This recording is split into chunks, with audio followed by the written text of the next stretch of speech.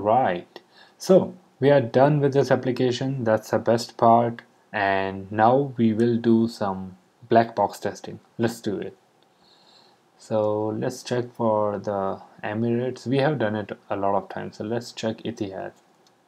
Let's see if we have 3 flight number. Okay, so we do have it's in air and it will land in 2 hours. That's great. Let's check for Qatar. 242. Do we have something for this? Great, it's scheduled in 8 hours. Perfect. Let's see for yesterday.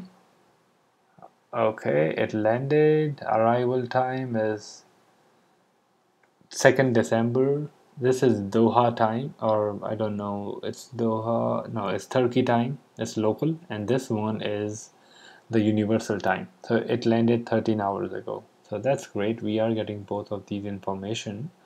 Let's check for scheduled one. Okay, great. Takeoff time is on 3rd December, 8:15. This is the local time and in a day.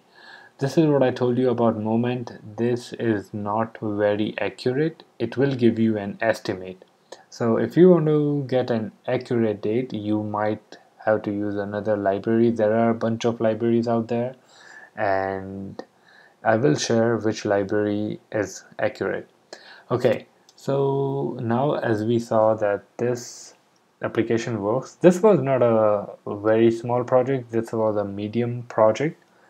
Though we are not storing anything, it's just not even displaying the weather information, but this is a good project to learn API, and it was interesting.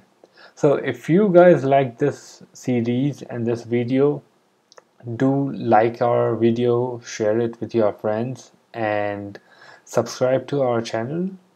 And also it would be really helpful for us if you can tell us what do you guys want, like what projects do you want in the future, and if you have any recommendation, do let us know. Thank you very much and see you in the next series. Bye bye.